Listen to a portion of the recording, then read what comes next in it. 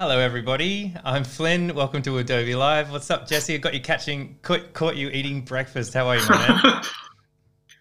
We're live. I'm pretty good. How you doing? Yeah, really good. I Thank was you. not eating this banana. I was doing something else. Great to see you. Great to see you. It's really good to have you on here on Adobe Live. It's been ages since we've done an Adobe Live together. So long that it was way in the before times when we were physically hanging out. I think both times you did an Adobe Live with us, Exactly. you came in covered like head to toe in paint. That sounds about right. Yeah. Because you do I'm a lot always of covered in murals paint, and so- everything. Often when you're in Sydney, yeah, you're doing murals and all that sort of stuff. But yeah, it's great to have you on. We've got a couple of episodes that we're going to do together, which is going to be awesome. Hey, so stoked. hey everybody in chat as well. Who we got? RB's in the house. That's great. Great to see you, Johanna, as well. Judy Steele is in there saying, Jeswri, your graphics look great. Amanda's here. That's awesome. So we're live on behance.net/live. We're also live on YouTube. If you're watching over there and you want to join in the chat, come over to Behance, say hello, let us know how you're going. I'm going to bring up our schedule for the week because we've got lots of awesome stuff coming at you. Tuesday, Wednesday, Thursday, and Friday streams. So here we are, interactive illustration with Jeswri, which we're going to get started in just a sec. And then tomorrow we've got our final in a series of getting started in 3D with Alan Hunt, so don't miss that. Then on Thursday, we have Yori coming back for her second part of illustration. It was fantastic last week, so definitely come and check that out. And then on Friday, one of our favorites, Ramez Hari Krishnasamy, with some more photo manipulation. So there's heaps of stuff going on this week. We hope you can join us for some, if not all of that. And yeah, Melanie also in the chat. So great to see you. Yes, hello. RB says hi to you, Jeswri, as well. So since it's been a while since you've been on, I think it would be really cool to check out some of your work before we get started, just so we can familiarize ourselves with all of the work you do. So I've got, look how professional I am. What do you got for me? What do you got for me? I've got your work ready to roll. Beam me up, Scotty. Beam me up, because you're going to be using Photoshop on the iPad, so thought it would be better if I just brought everything up on my side. Hey, let's get some tunes. All right. You got any Metallica? We were chatting about we can't afford Metallica. I got some chill hop, which is totally legit to play. But yeah, it was really funny. I was like, should we bring up your Instagram? You're like, it's just going to be like memes if you bring up my Instagram. But yeah, let's check out some of your work. Heaps of mural work you do. I'll shut up. Maybe you can tell us a little bit about who you are and what you do. No, I like you putting me over. You're like my mean Gene Okerlund. Just give me the best intros. I'll do my best. Now make his way to the ring. So if anyone who doesn't know me, I'm a mural artist and illustrator from Melbourne. I'm originally from Sydney, but I migrated like the virus. So I guess on my socials and stuff, you could probably see a large collection of my mural work and my large scale paintings. So yeah, this one is that's in Collingwood. This one here. That's that's the one I'm most recent. Not the most recent painting. Yeah. I call that one Family Feud. So most of my stuff has meaning, and I guess I come from an illustration and design background. So I guess you can see most of that fairly inspired into my work, I guess. Yeah, I think what you see is what you get, really. I'm a bit of a go-getter. No. Yeah. Let's bring up your website. We were chatting about this. We're like, what's one project that people will probably want to know about? And you were telling me about this Converse collaboration. So do you want to tell everyone about that? Oh man, I still pinch myself for the fact that I got to do this. So this project's still up if anyone wants to check it out. It's in Melbourne Emporium. And so basically I got to work with a bunch of legends from Converse X, and they helped me come up with the concept, and they helped me execute it. So basically the idea is that birds of a feather flock together. So I've always seen I've always seen Converse as like a band of misfits, and I wanted to just really conduct that, I guess. I don't know. I don't want to put over the brand too much, but yeah, it's really cool to work with like people who are like-minded and stuff, and we got to create something that I'm extremely proud of still, to be honest. Yeah, so it's like I think maybe 3 meter tall cockatoo made entirely out of shoes. Right, and that's it up the top. So yeah. Oh yeah, it's kind of hard to get the scale from the photo. I didn't realize that they were all shoes. I thought that was a lot smaller. Wow, so it's like this huge thing. There you go. That's the magic. It's an illusion. It's an illusion. There you go. There we go. You can see the scale down here. Yeah. So I got to run a workshop the day before with the members, the Converse members, and we got to that's how we come up with it. We came up with the idea, but yeah, super proud of it. Very cool. Super proud of all my work, to be honest. Yeah, that's awesome. And we're having a look. I mean, like you got so much work up here, but we'll leave it to you guys to check out as we're going through. Like crazy amount of work. I got too much work. Physical stuff, digital stuff. It's all over. I do too much, man. I can't keep up. It's good. Keep them busy. But I'll get that. Let's jump over here. We can get that out of the way and jump into what we're doing today. So we're going to be doing some interactive drawing. There you are with your banana again. Dude, you can eat a banana while you're going. It's totally fine. Let's do it. It's a healthy way. Challenge accepted. It's a healthy way to start the day. But yeah, we're doing interactive drawing today, guys. So we're going to be taking your suggestions as well in chat. Again, the chat we're using is over at be.net/live. We're here for a little bit this morning. And Jesse, we were chatting about a theme. Let's jump over to your screen. So you're using Photoshop on the iPad. We were chatting about a theme. Yeah. What's the theme? What's the theme for today? So you know when you first discover the internet and or even on a late night when you start just going ham and finding everything and anything. It's like, oh, I should be doing something, but I'm now Google searching or YouTube searching pictures of rhinos and why they got their skin color. Right. So basically, I think the theme of today will be the internet. Yes. And so the rabbit holes of the internet that you find yourself digging down. So basically, I just want people to send me random requests and let's see how they fit into whatever the hell I'm doing. Cool. I think that's pretty much how my brain works anyway. I'll think of one thing and then I'll jump to the next when I'm not ready. So more than happy to let people's brains do the work for me. Cool. All right. So basically what we'll do, guys, is you may have seen interactive drawing here with us before. You can just throw your ideas in chat at any point. We'll kind of curate them, and then when Jesse's ready to move on to the next one, we'll sort of pick one and move on that way. So I'm trying to think of different rabbit holes that I've gone down. I'm trying to think of a comedian. There's this comedian who was talking about it, and he was saying, you ever sitting there at night and you've got all this work to do and you're like, oh man, Joe Pesci in Home Alone was really good. I wonder if Joe Pesci's, I wonder what other films Joe Pesci has been in. And then 6 hours later, you're learning everything about Joe Pesci. I can't remember. Did you know Joe Pesci started in 1960? Yeah, exactly. What was his first movie? Yeah, exactly. I'm the same, man. What rabbit holes have you guys gone down? Let's find that out. Big cats in Australia, Keel Tillman has suggested. Big cats. Big cats, like the elusive Penrith Panther. Oh man, my hand's so shaky this morning. I think I had that much, too much coffee. It's the banana. Trying to shake the kicking in.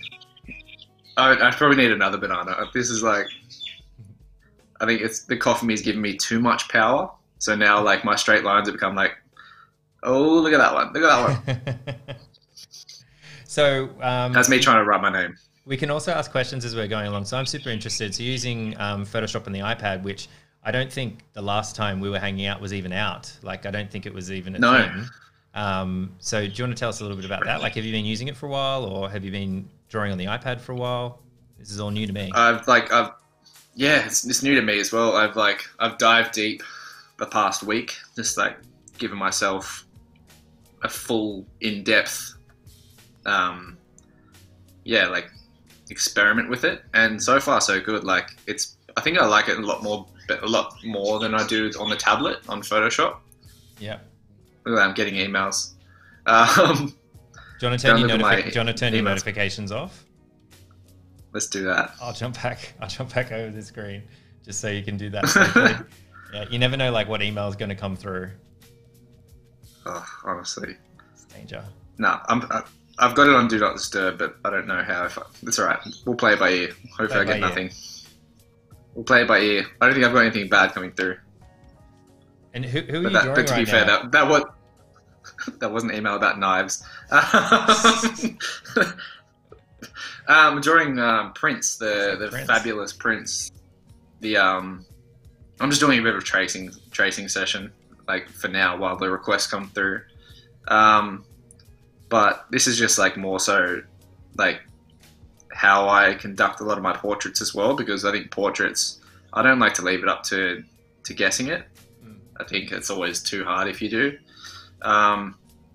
So I trace my portraits, but then I'll bump them up to large scale. But yeah, to answer your question before, I think I like this a little bit more than the tablet. Sorry, the drawing tablet and the Photoshop. Right. I think like the fact that I get to use my fingers a little bit more, I guess. I don't know. You can probably do that on the real one as well. But and what were you using I'm pretty before, stoked, Alice. Were you using like a Cintiq or something where you were drawing on the screen, or were you using it? I can't remember the other Intuos. I think like the other one where it's like a bit more like a mouse replacement. Yeah, the first one I did with you guys was I just did it on a Wacom. Yep. And then the second one I jumped onto a Microsoft Surface. So I think every time I've chatted with you, I've had something different. Something new. Next time, tune in next time as I draw in thin air. That would be impressive. George is asking, do you use custom brushes? Honestly, I don't. No, I never have. No need? No, I don't think it's needed for what I do. Like I've got myself some True Grit brushes as well. I like to play around with them, but I don't necessarily have them in my day-to-day practice. But not to say they aren't good. I just don't need it. I use just the generic like go-to brush on this, and I just like taper off the edges for pressure. But yeah, I don't really feel the need to be honest. All natural. I like it. We've got a bunch of suggestions in chat from our question before. It's up to you. Should we jump over? When you want to do that. Yeah, let's jump over. So I think Big Cats in Australia was the first one that came out. So I think we should honour the first person who put their hand up, because it's always good when someone starts getting the ball rolling. Big Cats. Do you use reference like when you're drawing quite a lot? Like we're doing like a tracing drawing here. Like are you going to go find an image, bring it in, and then do it that way? Are you going to draw from memory? Because I think we've done both versions before. Yeah, I think just for time's sake, we're going to do it a little bit differently. I love the people who can draw a perfect big cat from memory. I know I can't. So I think that's what today is going to be. It's going to be fun, I think, because I'm just going to try and draw it from memory. But generally I do use reference. So could even do like Big Cat Rescue from Tiger King. Joe Exotic. Amazing. We could do that. Let's do that. Yeah, maybe I'll freehand it and I'll see what happens. Cool. Big cats. Any more requests? Yeah. Banana for scale. Deal. Tattoos. Swooping eagle tattoos. Jesus. So we were chatting, if you're just joining us, like when we're chatting about like rabbit holes that you've gone down, like internet rabbit holes that you've gone searching for. Roosters that sleep in was a suggestion from Amanda as well. Oh, what? They do that? What does that look like? Eagle. Rooster. You can tell my graffiti handwriting coming out real hard now. You can see it, yes. Ooh, let's just pretend that never happened. All right, maybe we'll go with those 4.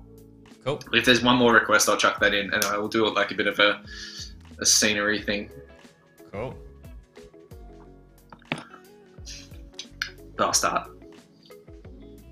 Nice. Melanie just got an iPad Pro for that reason. Awesome. Are you enjoying it? Hope you are. I've got mine. I was just chatting to Jeswri before. I have my iPad, but I don't draw all that much, so it's a glorified music machine at the moment. It's playing our music. It's playing our tunes. Glorified music machine. I don't know where the pen is. We'll put it that way. It's in a drawer somewhere. It's somewhere. I use it to read comics at night. Isn't that what kind of comics do you read? Just Marvel, like whatever's on the Marvel app, pretty much. Just read everything on there. There's a Marvel app? Yeah, it's so good. I'm so surprised. Like, so many people don't know about it. I've spoken about it a couple of times on Adobe Live.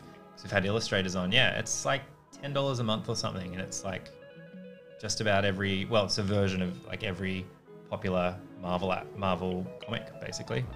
The trick is the trick is that it's like, I think 9 months behind the printed release date. So I'm technically behind because I think they want to encourage you to still buy, buy the print. So I think that's why the delay, but it doesn't affect me really because I'm just like up to whatever I'm up to, right? It's like I'm watching a series 9 months after everyone else has. It doesn't really matter. Oh yeah, I only just finished Breaking Bad. Yes, there we go. What'd you think? It's a good show, huh? Man, that's perfect. Yeah, I think it was perfect. It ended the right time, and I rated it. I'm having trouble with these eyes. I'm just going to draw some speed dealers. I'm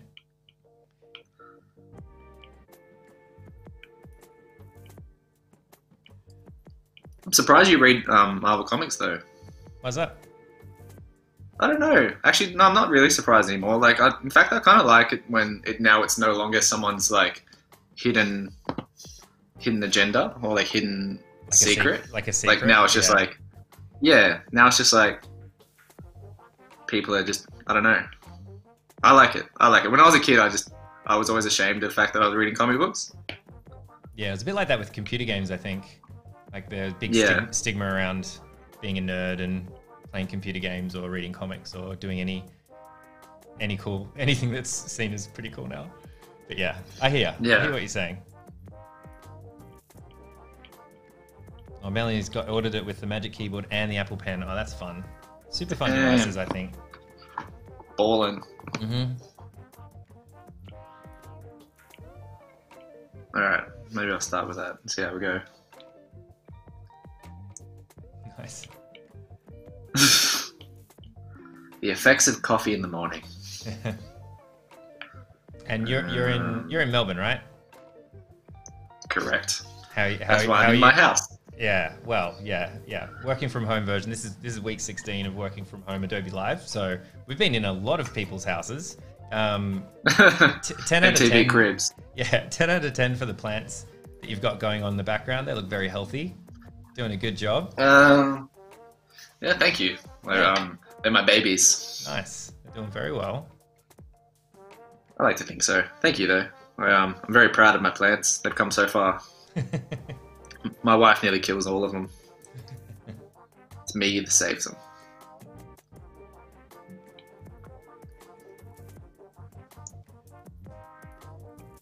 So that first kind of sketching was, sketching out just really quickly, trying to get something down. And put it on a different layer and then drop the transparency down, and now you're going over it. Correct. More carefully. Yeah, I gotta correct. Yeah, I probably should have said that, but it just kind of just worked. That's cool. That's what I'm here for. Give me something to do. I'll just ask questions as we're going. Otherwise, I just stare at you. Feel free to ask some questions in chat as well. You're stuck with my dumb questions.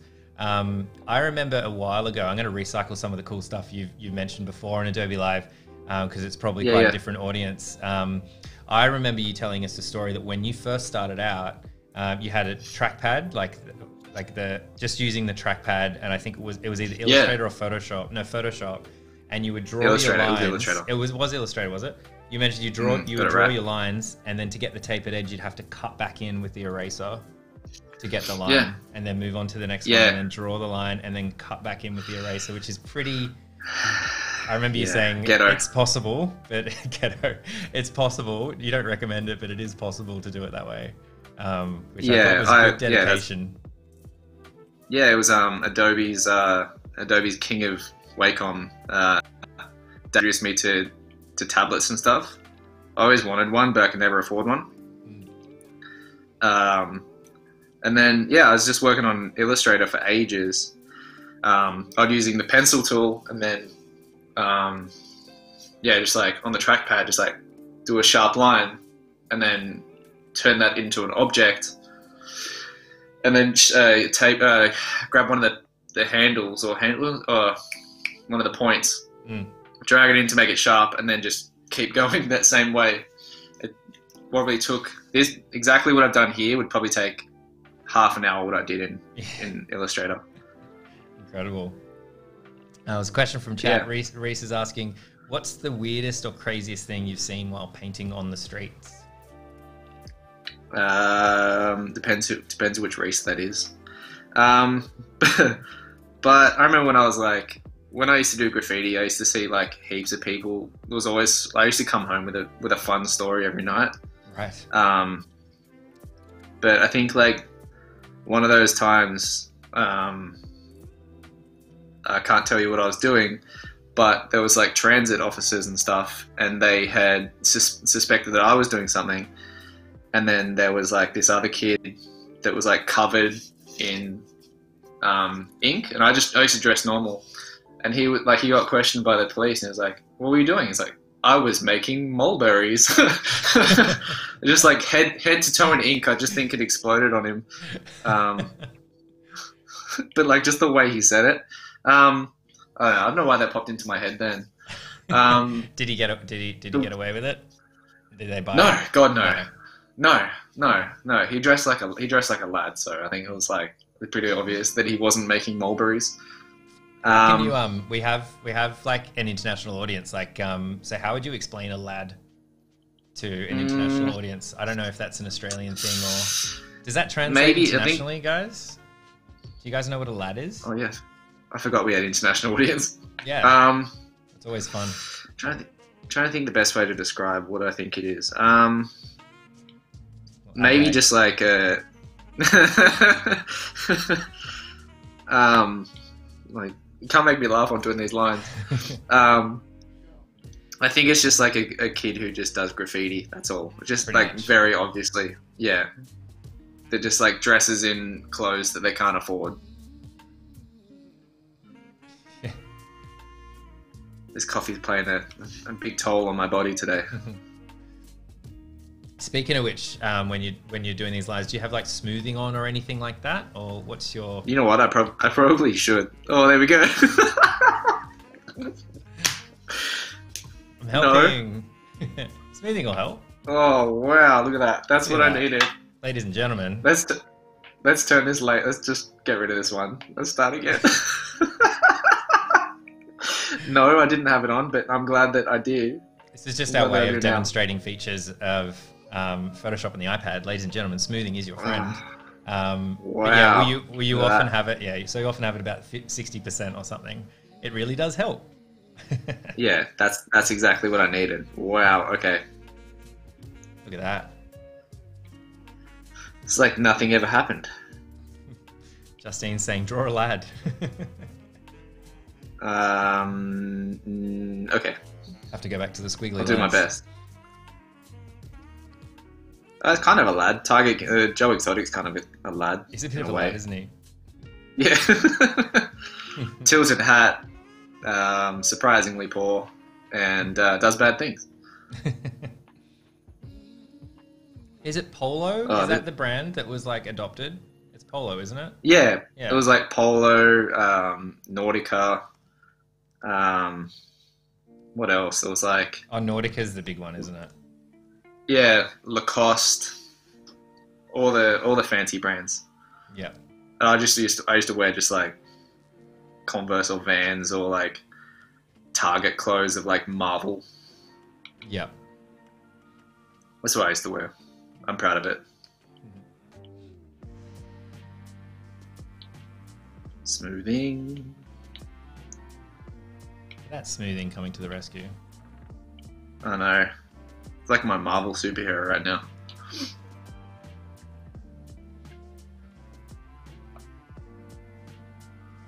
Yeah, so lad, I think it does sounds like it is mostly an Australian thing, like that definition of it. And saying lad sounds like it has multiple definitions even in Australia. Yeah, I think it does. Lad to me equals young fella. Yeah, we use it for like, yeah, it's like a young lad, but I think it's been like kind of co-opted for the graffiti kind of culture. I think like bum bags and like tight clothes and spray cans and chavs as well. Chavs is the UK version. Chavs the UK version. Okay, cool. There we go.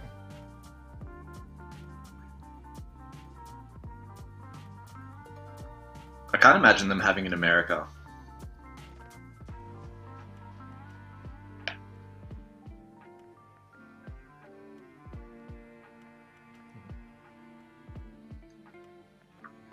Speaking of ghetto, did you see my setup from earlier? Your setup? Yeah, my setup on the couch and stuff. I think my dog is my desk. Are we going to get a dog cameo at some stage? I hope so. He's passed out. He just sleeps all day. Just doesn't move.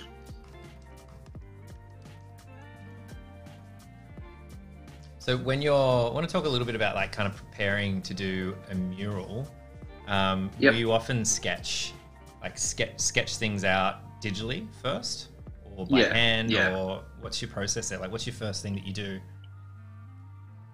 I'll always sketch everything first. Yeah. There's like some things I do on the fly, which like backgrounds and like maybe little details or little textures and stuff, but I'll always sketch before I do it. Generally, like I'll take pictures of the wall and then I'll use that as my canvas online. So like I'll make a canvas based on that ratio.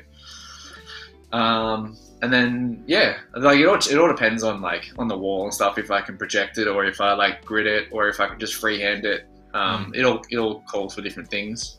Yeah. But yeah, generally like I'll take a picture of the wall and use this canvas and then just kind of drop elements in as I need to, and maybe I'll pre-draw some stuff, and then kind of use them as different canvases. Like my style is like constantly adapting and changing at the moment, so yeah, it's kind of nice to see how I approach each wall. I think each wall is kind of different, to be honest. I guess you got to combat it with like how do you get at each parts of the wall. Like you have a really tall kind of vertical wall, you got to get up the top somehow. If it's something like small and flat, that's a bit different as well.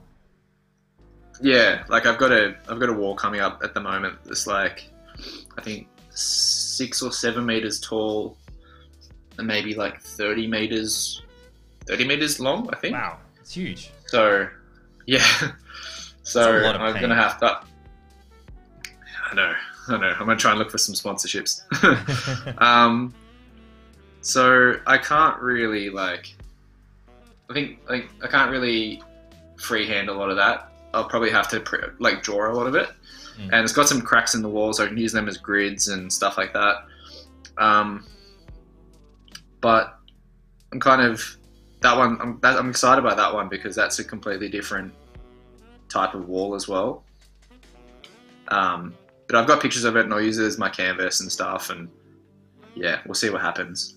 That's cool. So you like scout the location. Do you measure it up or? Yeah, we've got it measured.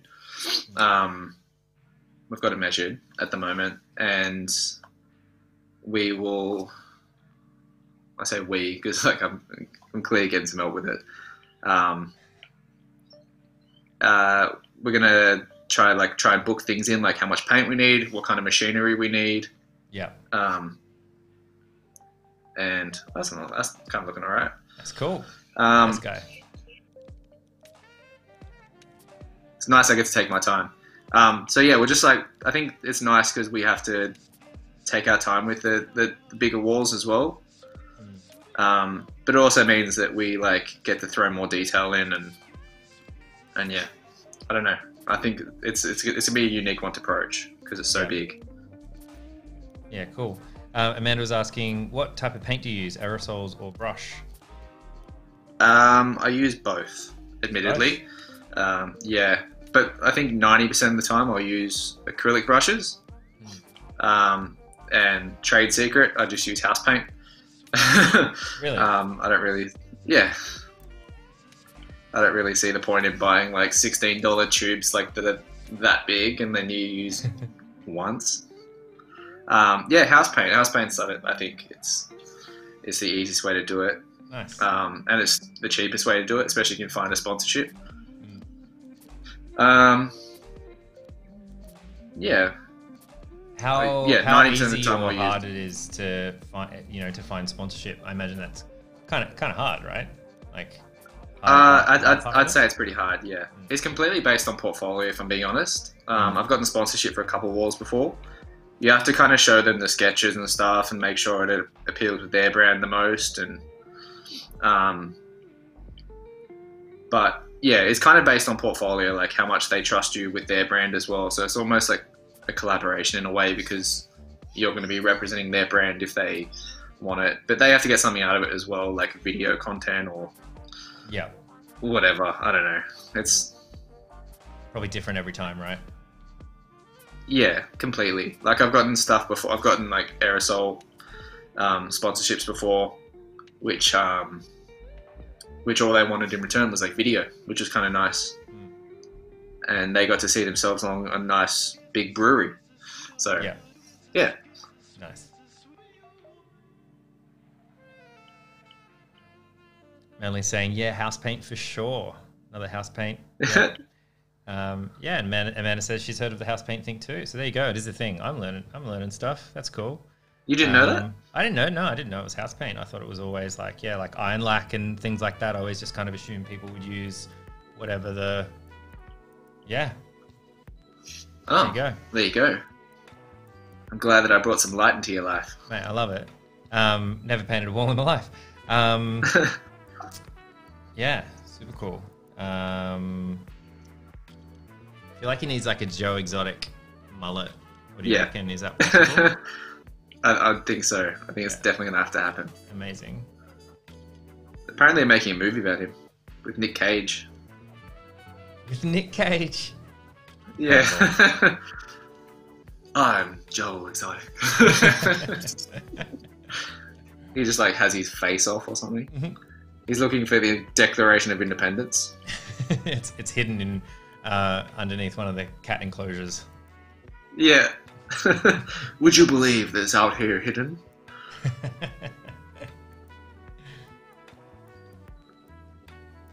So do you get help, just thinking back to the wall, do you get help painting them as well? Kind of know the answer to that question, but yeah, like a wall like that, like that's okay.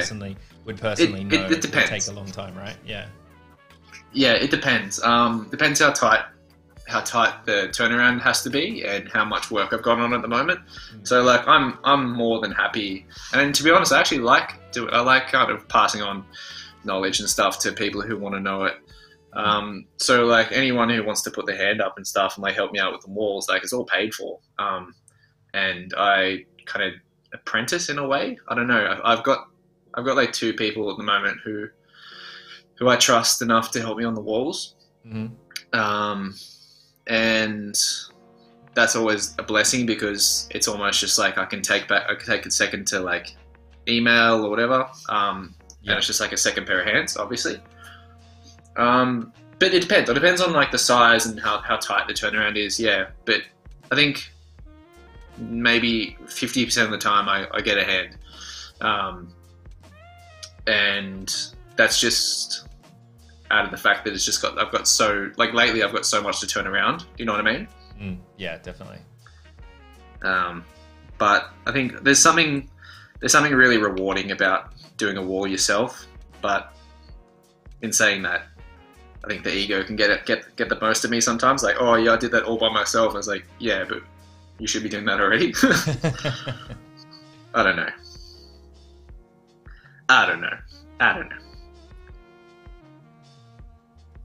A lot of love for the Nick Cage idea.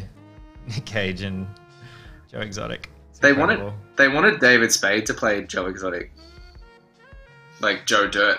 Oh, like Joe Dirt. That's what I was thinking of. Yeah, I was like, hasn't he played a role that's kind of similar? Yeah, it's the sequel. It's his son.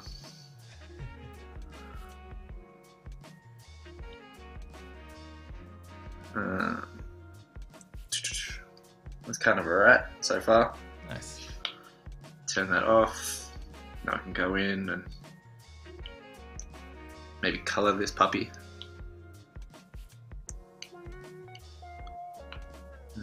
Orange. Where's orange? Yeah. So you're using the iPad Pro. I don't know if we actually mentioned that before, but that's what you're using, isn't it? Yeah. Correctamundo. Yeah, iPad Pro.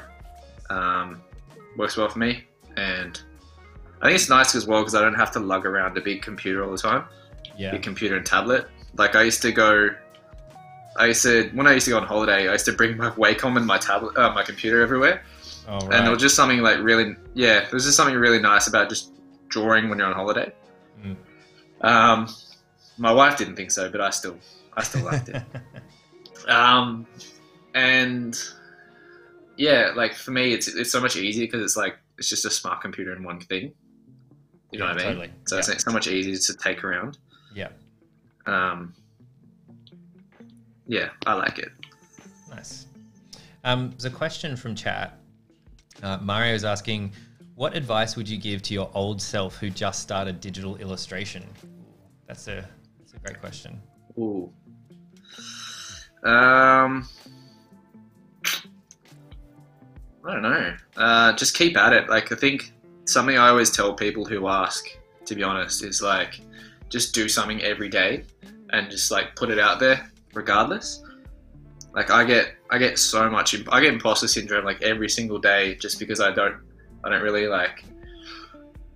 know that I always judge myself like really badly. So I think like the worst thing you can do is care what people think about you.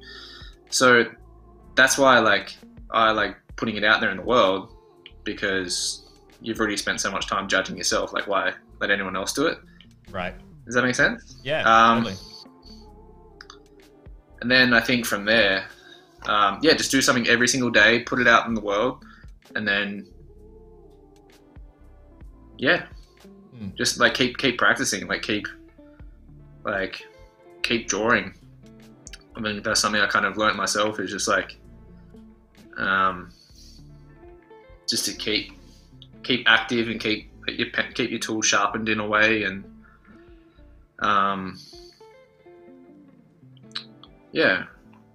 that's good. I think advice. for me as well, when I started out, I used to look at what other people were doing and like, oh, I like the way that looks. And they're successful. I'm gonna try and draw like them. Right. And everyone does that, which is fine. But I think I never released it. I never tried to release it.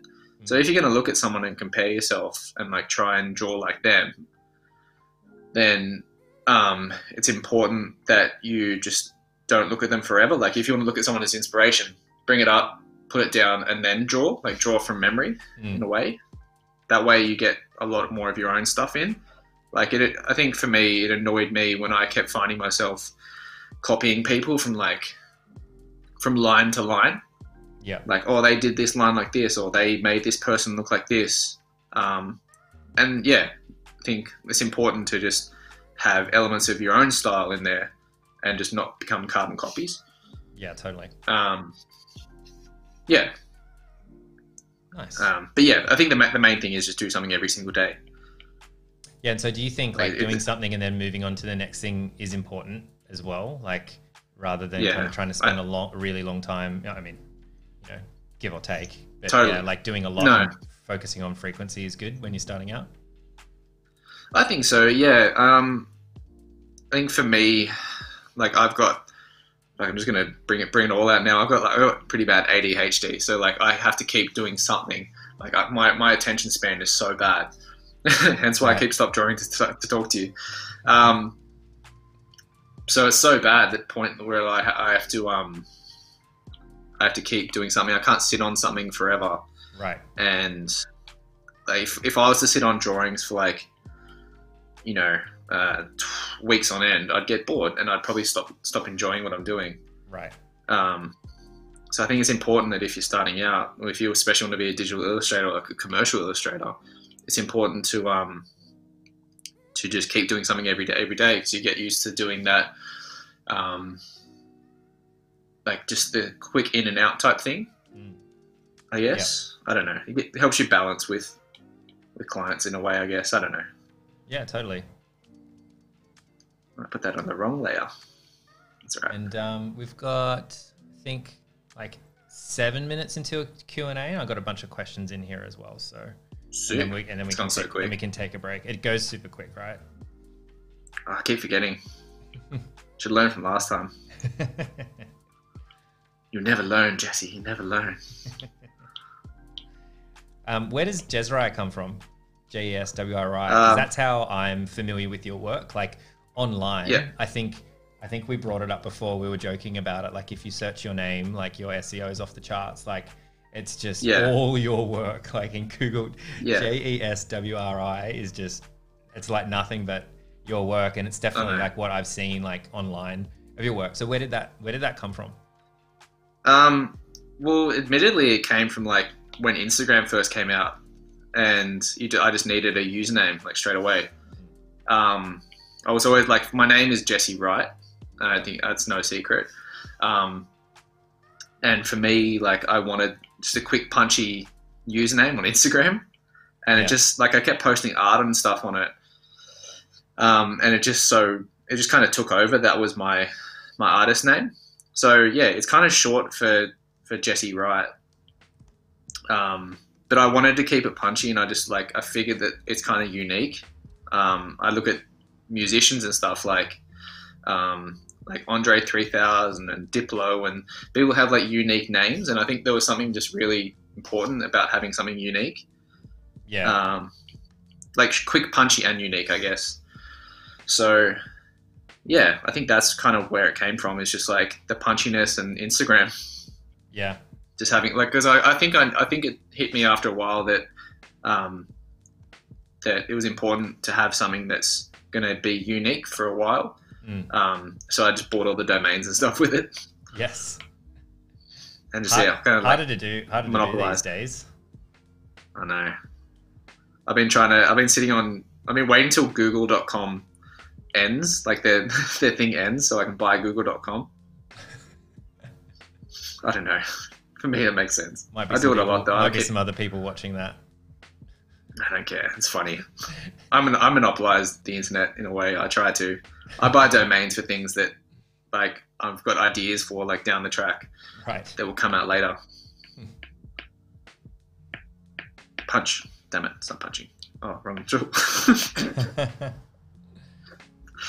Hey, we're at Q&A, which is, like, pretty amazing timing because that's looking awesome. We're at Q&A right now? Yeah, if you're up for it. Dope. I'm up for it. Nice. So I'm just going to bring us up big, and we'll answer a couple questions, and we'll jump back into the Q&A. I love it. That's awesome. So we'll jump up to our cameras again. So here we are. So there was a couple of questions that came through kind of towards the end I thought we'd chat about. Melanie was asking, did you go to school to be an artist? I went to school. Next yeah, question. so I left in what we call kindergarten. I was homeschooled. No, I went to school, but I didn't go for school for art. I did art all throughout like high school and stuff. Yeah, which kind of led me to do it. I went to Billy Blue Design College, which is kind of art, but not really. I think it's more like on the tools. Short answer, no. Long answer, yes. Yeah, so it's like a course that I'm pretty familiar with. That course, it's like a course around communication design, like more around kind of graphic design, somewhere between almost uni, but like a smaller kind of environment. Yeah, it is communication design. Yeah, that's pretty much what it is. But yeah, that's what I went to. Cool. Who was your first inspiration to create art? My mum. Your mum? Yeah, my mum. My mum was an art teacher, so I used to go to all her art classes and stuff at school, and then like we used to drive home like past like dozens and dozens of murals along the way. So my mum would always like point out murals like, oh, look at that one, that's of like Boba Fett, and right, like that was in Lewisham. I think that's one still there too. So she used to point out murals. We used to talk murals when I was like 4 or 5, and oh wow, up so to around it. Yeah, yeah. I think my mum's my earliest inspiration. We used to draw with each other and stuff. So. Oh, that's awesome. Yeah. Oh, that's so cool. What a great way to grow up. So another question. What do you do now that brings you inspiration? And I'll throw in the caveat of like, yeah, working from home. Like, what are you doing to find inspiration, particularly at the moment? Netflix. No, like I go on these like pretty much the topic of this illustration thing is that I go on these huge rabbit holes. Like if I feel ever that I'm lacking in inspiration, I'll stop working and go down a rabbit hole until I feel like working again. And then I'll come out thinking like, oh, that was weird. I found out where Morgan Freeman grew up. Cool. Let's learn everything about Morgan Freeman. Yeah. But I think, to be honest, I really rarely find myself lacking inspiration. I know that sounds like a douchey thing to say, but I don't. I'm always listening to things that inspire me, like music. I'm always watching movies in the background. I think that's pretty much like my inspiration is pop culture. My whole style is pop culture. Yeah. So, yeah, I don't know. I'm never really lacking in inspiration, but when I do, it's rabbit holes. Yeah. Cool. Cool. Cool.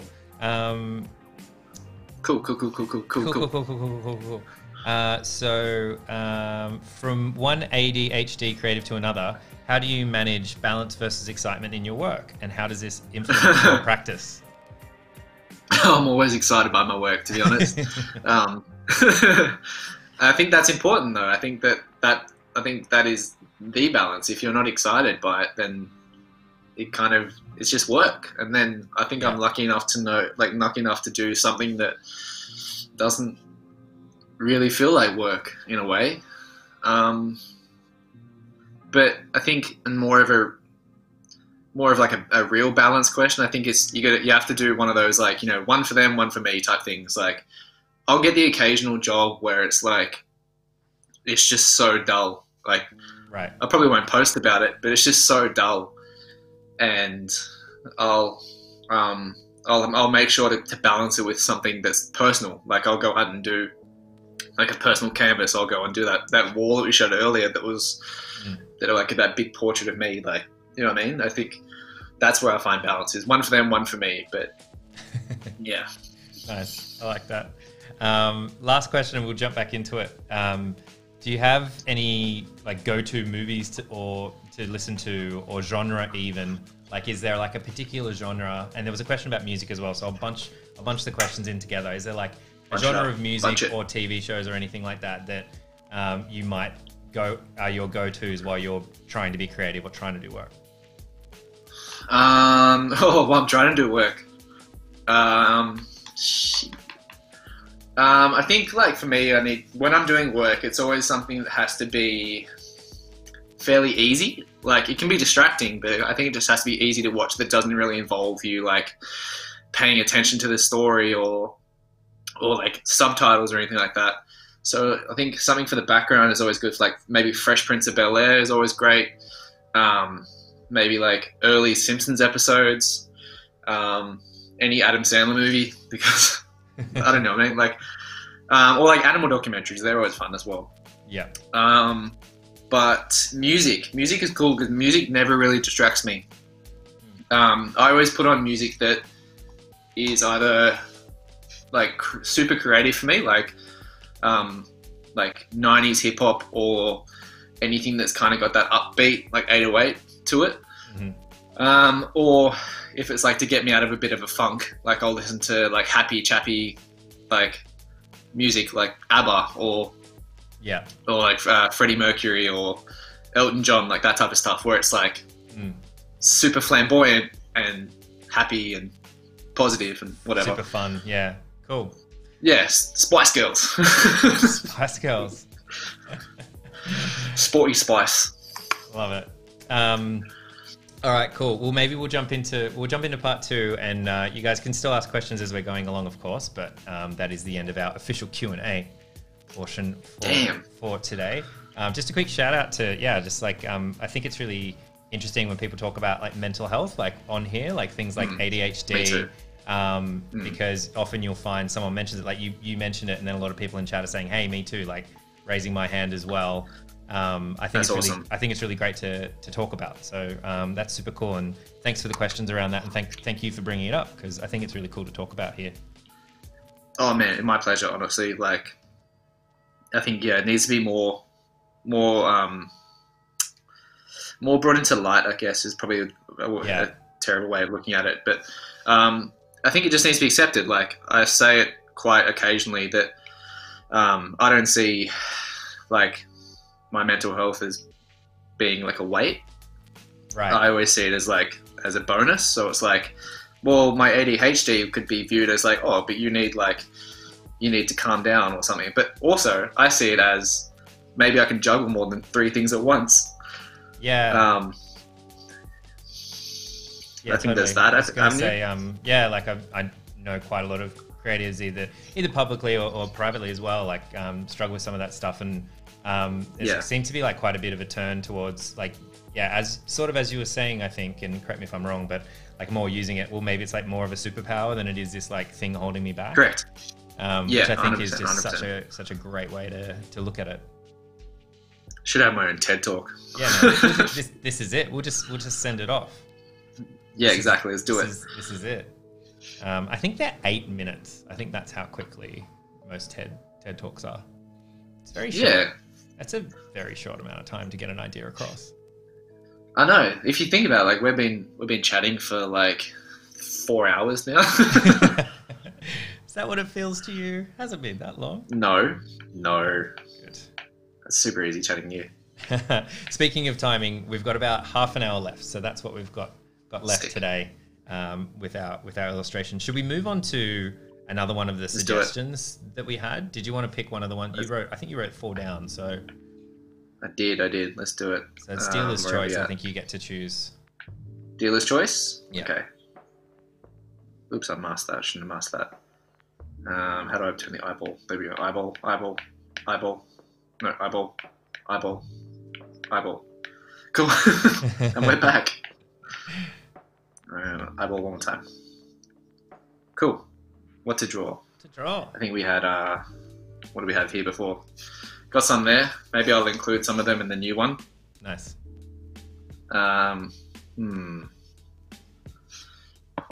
Maybe you could draw a rooster. Could be fun. It was like a sleeping rooster as well. So sleeping rooster. I dropped my phone as reference, so I think I'll be lucky if I can find anything. Yeah, let's draw a rooster. Let's do it. Nice. All right. Eyeball. Where's the eyeball? I keep saying eyeball because that's the way to turn this off. And delete.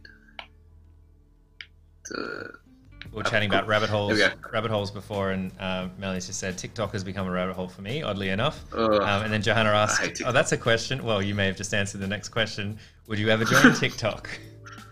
I'm on TikTok only because I wanted to hog the username.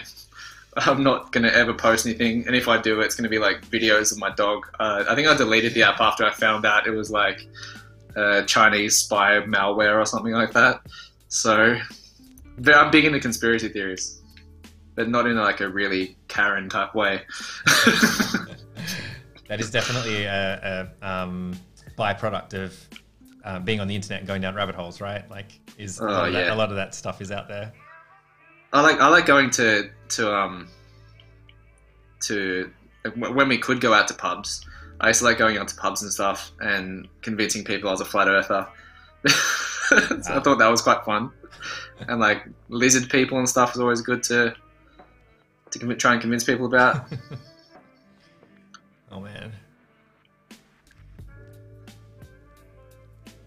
Hey, Maybe. you did some. Do you do a lot of work with Young Henrys, or do you just enjoy that beer? Because I see a lot of your work with that, or have they like sponsored events for you? Yeah, both. I've done heaps of work with Pirate Life and Young Henrys over the couple of years. I think like beer companies just naturally draw themselves to me. Um, Why do you suppose that is? but because I'm a drunk man. No, I don't know. I think it's just because I have this like carefree attitude about my stuff. Like Right. I'm fairly like real and down to earth, I guess. So yeah. Nice. But to answer your question, yeah, I have done work with them before. It's been a while, but yeah. That's my favorite beer. Which one do you like the most? The Young Henry's Newtowner. Yeah, the Newtown's good. But every time I drink beer, it makes my nose like, my sinuses inflame, which is one of the nerdiest things anyone will ever say. Right. So you get like the red nose, like a comic character. Like if someone was drawing someone with a red nose. No, not a red nose. Not a red nose. I sound like a weasel. I probably sound like Millhouse. I think whenever I drink like too much beer. I'm just picturing being in a pub and having like someone come up talking like Millhouse, trying to convince me of a flat earther. It's so cool. All I had to do was enter my name. Thrill House. Amazing. Thrill House. Yeah.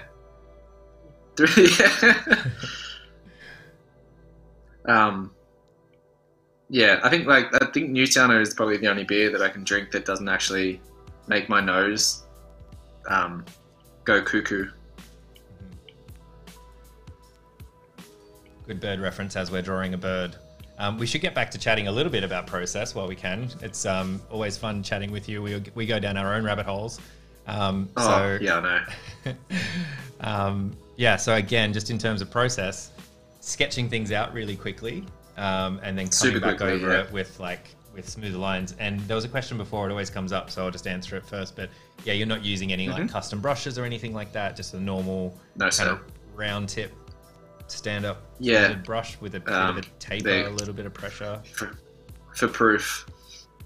Evidence. Then there we go. I bumped the smoothing up this time, so I can actually do this properly.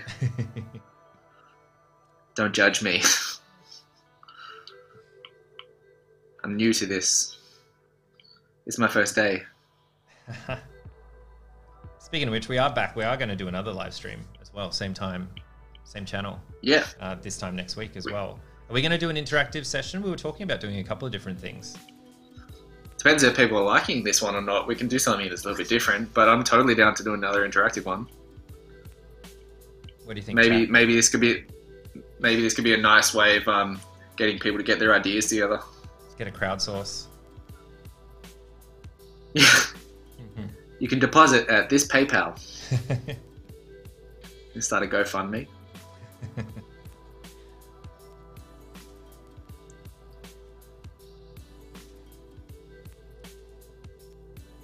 Surprisingly, I think that Puma or whatever I drew before, that took way longer than I normally do. So I think it's just like me chatting.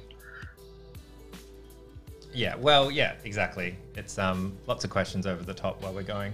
That's what it always makes it go so fast as well. Like, yeah. Wow, how did everything go so fast? It's because I've asked you like 100 questions at the same time. This week on How Did I Get Here? How did I get here? Amazing. So Johanna tells me that you're on Twitch. Have you been streaming? Oh, yeah. Have you been streaming your process? Do you want to chat about that a bit? Twitch is fun. I love Twitch. For me, like, I think Twitch is really, really cool because it like I said, I grew up as a massive nerd. So for me to relate with people that are just already there in one safe platform, it's sick. I love it. It's like going to comic conventions, but like online. So I really like Twitch for like my gaming and for like my live art. So sometimes I'll stream my murals whenever I'm on a mural, and you can like chat, you can tune in and like ask me questions, pretty much like this, except yeah, it's like for mural work. And then I think like sometimes I'll I'll do like interactive drawing like this as well. So this is another way to catch me doing this.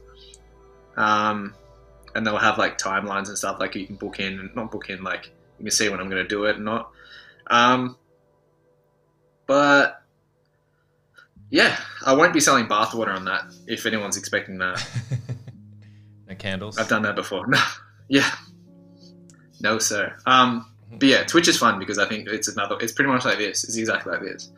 You get to tune in and see me in my element, do things that, do discussing things for money. I'm kidding. How does it work with the mural? Like, will you set like your phone or a camera up or something, and you just kind of let it roll while you're just painting in the background, or is that kinda? So there's like programs I have to run in the background and stuff. But yeah, essentially it's just a camera on me painting a mural. And then you can see it from certain perspectives and stuff. I think it's kind of cool because a lot of times that you just see a mural, like I think murals are like McDonald's. You never really see one go up. They just appear. So it's. Have you ever noticed that? You never see a McDonald's get built. Could be true. So they're just flat packed and pop up, open, and then they're there. IKEA McDonald's. So I think for me, like, I think it's a good way of seeing me on murals because nobody really ever gets that opportunity to see people on murals. So true. Yeah, I think it's just nice. Like for me, I kind of treat Twitch as nice background music. Like if Twitch is actually, you know what? If people ever want to just draw to random shit and they need something to put on the background, that's what they can do. They can put me on just drawing or painting a mural. There you go. All right, so I think pretty happy with that one. Nice. Pretty quickly. Festus is saying this rooster looks alarmingly like me, and Melanie's saying it looks a bit like Jeswri. There we go. Hey, a lot of people seeing themselves in roosters. Are you saying I look tired? It's just my bags, man. I got no sleep. Banana proximity. Yep, I have too much potassium.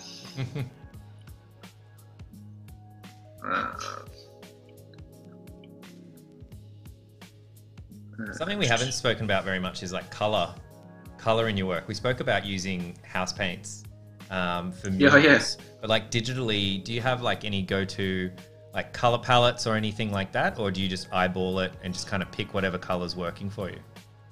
I do kind of eyeball it in a way. Like I'll match whatever I can. Like if it's like specific colors, then I'll match it. But a lot of the time, I just eyeball it, and that it's kind of okay for me because I'm in that kind of nice realm where I don't really have to match colors that often. Right. And but when I do pick colors, I just generally pick like muted, earthy colors, I think,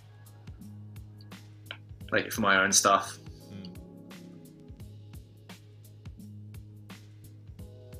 What about if there's like a brand, like we're talking about brands with murals and stuff, and they're like, yeah, cool. Like, like they might have their own specific color. So like, correct, how does that work with like walls and everything? You have to think about like like getting the Pantone color, like getting an accurate, trying to match it with like Dulux's kitchen paint, or how's that work? That's the problem as well, is like you can get it right 1,000 times, but you have to leave it up to the Bunnings professionals, like those kids on school holiday that like, that is the right red. Is it though? Because I know it's not. Trust me, it will dry that way. All right, and then it doesn't. So a lot of times you just kind of have to, in a way, just match it by your eye. Yeah. So like I've got like I went to Bunnings one day and like picked up a whole bunch of like those sample ones. Just like picked them all off the wall, and I keep that at the studio. Yeah. And I will I'll match that on my computer. I've got a retina that will like stay true to CMYK values. Right. So you've calibrated. Have you calibrated your monitor that way? Is that what's happened? Yeah. So the MacBook Retinas you can do that on. and that helps me, I guess, just like take those shortcuts so I don't actually have to go to Bunnings all the time and like try and match it, so I can just match it at my desk. Look at this rooster, bad boy. Keep pressing the wrong button. And yeah, I think like it's kind of easy for me because I can just match everything from my desk and stuff, and not really trust the quote unquote professionals at Bunnings.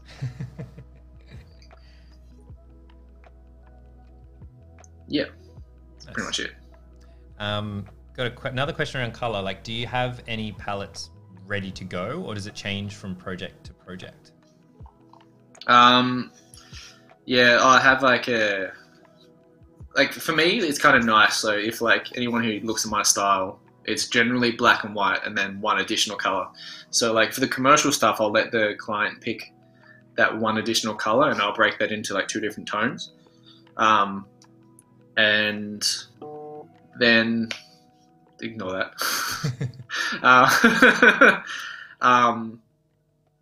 And then but I think for my private stuff, I generally just rely on this gold at the moment. Like I'm kind of going through a bit of a phase, like most artists do. This is my gold phase. So people will look at this like 10 years from now when I'm a famous rock star and walking red carpets and like, oh, that was Jeswri's gold phase. I don't know. Like Picasso in his phases. Yeah. At least I think that highly of myself. But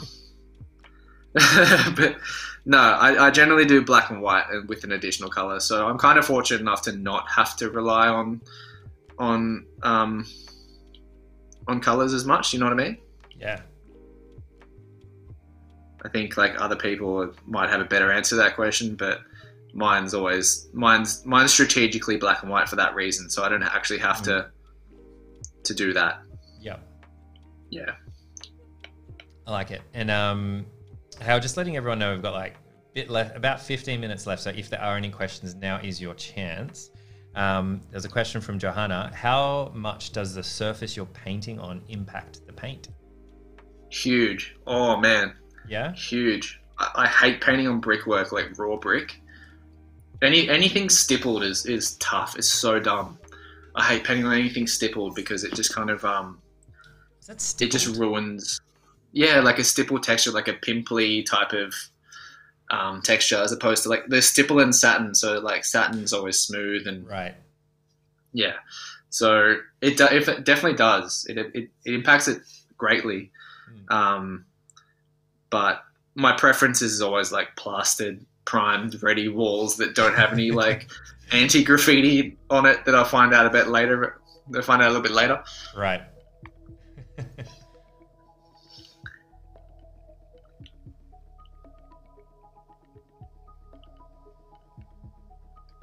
I'm just freestyling this now.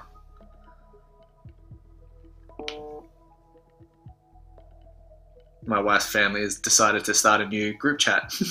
The second I'm on this. Right now. Awesome. Right now. How good's family group? There's a new one every week. Question from chat again. Do you have to put a base coat on first or directly onto the brick? Yeah. I always prime it.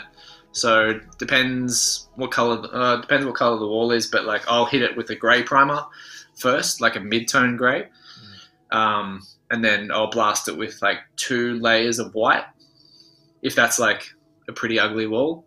Other than that, yeah, like I always prime stuff, and I always prime it with like one of the colors that I'll be using. So like, as you can tell, white's always been my canvas, and I will, I'll use the same white that I'll be going over with later, so I don't actually have to cut back in as hard. So I've got like a nice process for my murals. Like I always do like color first, and then black over the top later, then finish off with the white. Which I found a lot of people don't do as often, but yeah, it's nice for me. Where's this Prince? Let's go back to Prince. Boom. There he is. This was before I realised that the smoothing wasn't on as well. It makes quite a big difference, doesn't it? Huge difference.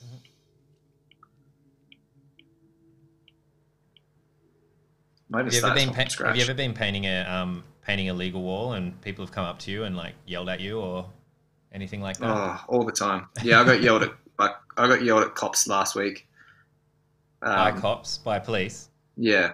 Right. Harassing me. No, I get yelled at sometimes. Like I just put my headphones on, to be honest. Like I treat it as like an art practice. Like I don't really treat myself as a labourer. I think when you start treating yourself as a labourer, that's when you start making mistakes and like people start, like yelling weird stuff at you. But yeah, I get yelled at a little bit, mostly by like mature age women, just like asking for my number and stuff. Right. But they've got their kids with them as well, which is always awkward. And it happens more times than that. Like that wasn't a joke. That happens a lot. Really? Wow. It's so uncomfortable. It's so uncomfortable. Just getting like catcalled.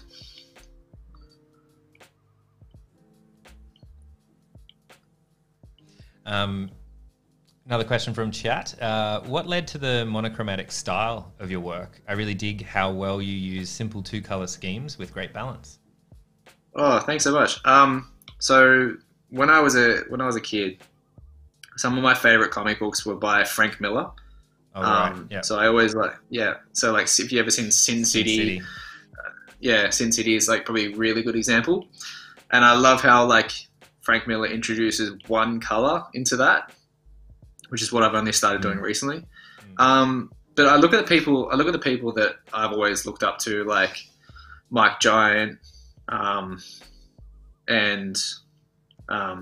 Jimbo Phillips, and there's like elements of like Dale Bajeni in my work, which I can't deny because he's awesome. And not anymore though. I mean, I don't come. Oh, anyway, moving on. I love Dale. Dale Bajeni, obviously regular here on Adobe Live. Very regular. Yeah. Yeah.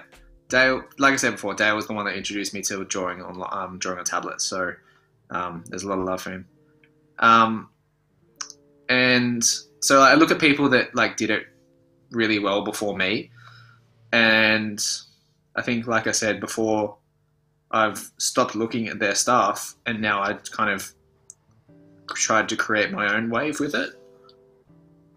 But yeah, I think like the reason why I do it is because it's what I like looking at. I feel like black and white is truthfully a lot harder than a lot of realism and a lot of like a lot of full color stuff, is because I think there's so much more room for error in black and white. If I don't make this look like Prince right now, then it's just not going to look like Prince. Period. Right. Like there's no hiding with black and white. No, because like you ever go to like those those cartoonists in the street, so many times it just doesn't look like you. You just like have to pay the money. Like, oh yeah, thank you, I guess so. Like, hey, you like roller skates? I don't know. No, I don't. Hey, everybody likes roller skates. Yeah. Oh man, fuck. I love The Simpsons. Get 'em, boys. Sorry, just really quickly, just in chat, so Melanie was asking, do we have another session tomorrow? We do have another Adobe Live tomorrow, but we're focusing on 3D tomorrow with Alwyn Hunt. But next time we've got Jessie back is the same time, this time next week. So yeah, so we will be back. Hey. Single Mom's gonna go make some din-din. Awesome. So we will be back next week with Jessie, for those that are wondering. Make some din-dins. Oh man. Next week I won't have as much coffee either, and I'll be prepared with this brush.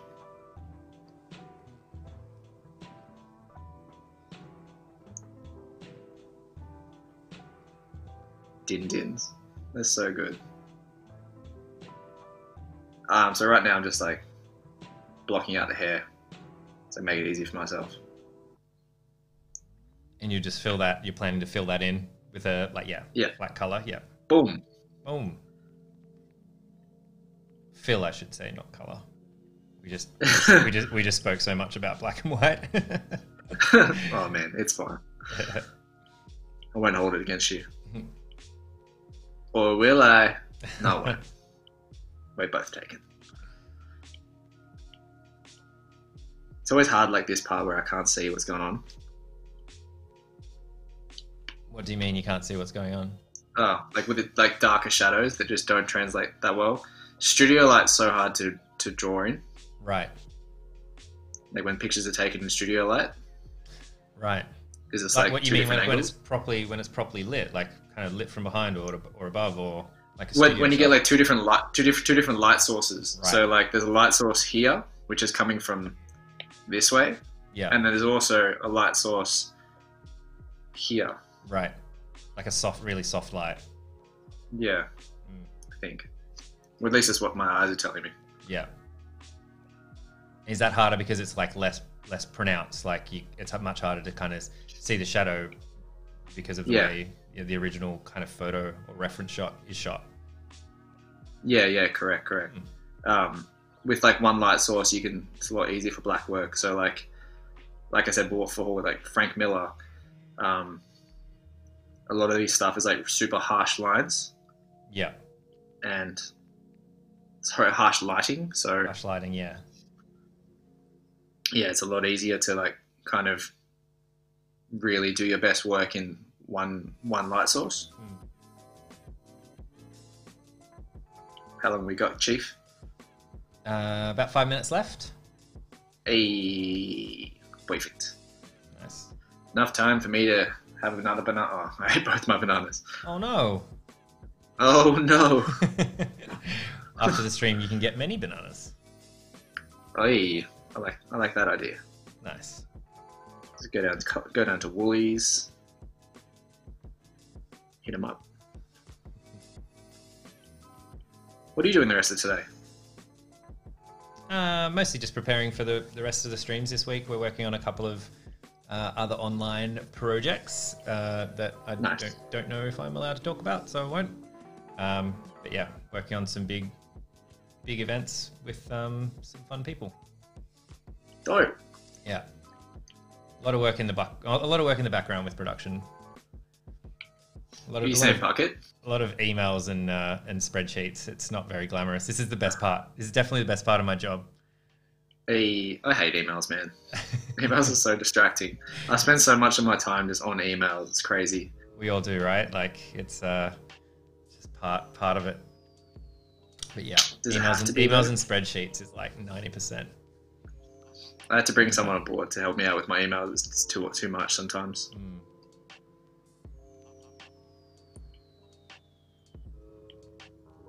Where are we at? There we go.